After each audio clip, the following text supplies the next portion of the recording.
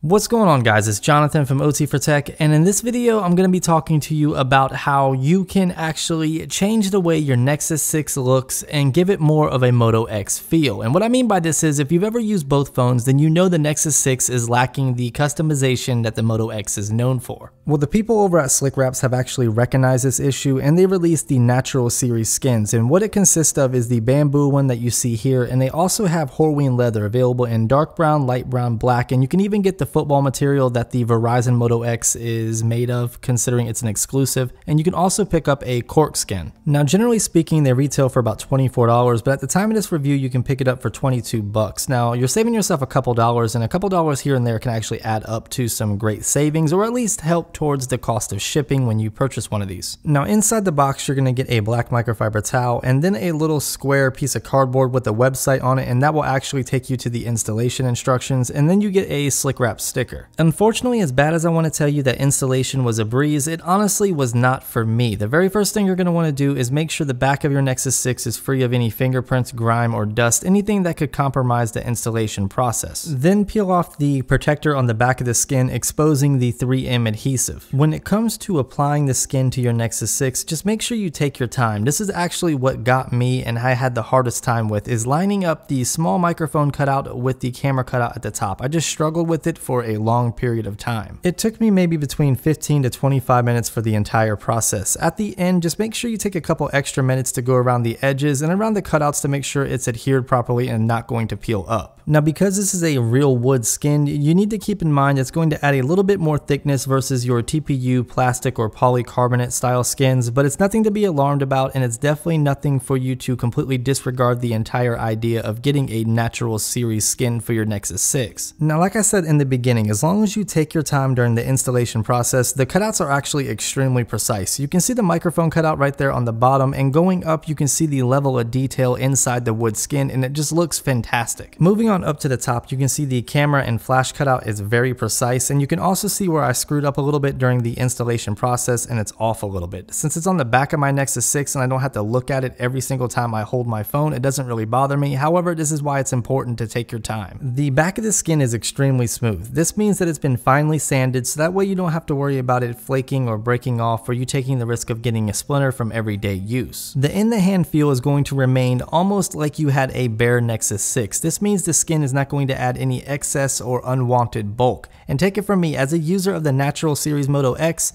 this feels much better than the Moto X. The skin itself is fantastic. I love the way it looks, I love the way it feels, and honestly, I have not attracted too much lint or dust from taking the phone in and out of my pocket around the edges like I generally do with most wood or skins, period. Now, what I will say is this is not meant for protection. This is more meant for a little bit of scratch resistance. However, you're not going to get any drop protection with the skin on the back of your Nexus 6. So if you drop your Nexus 6 with this skin on it, don't expect it to protect your Nexus 6 any more than dropping a bare phone. So if you're in the market of spicing up your Nexus 6 and making it look closer to a Moto X, or just adding a more natural feel to it, this is definitely the route to go. For 22 bucks, you really can't beat it. And you can also get it with the Motorola dimple cutout. Even though you don't see it in this video, they do have it available. Well, guys, if you enjoyed the video, drop me a thumbs up. If you didn't, give me a thumbs down. Let me know why in the comment section. Subscribe if you're not already subscribed, and follow me on all my social media connections. And of course, as always, guys, I'll catch you in the next video.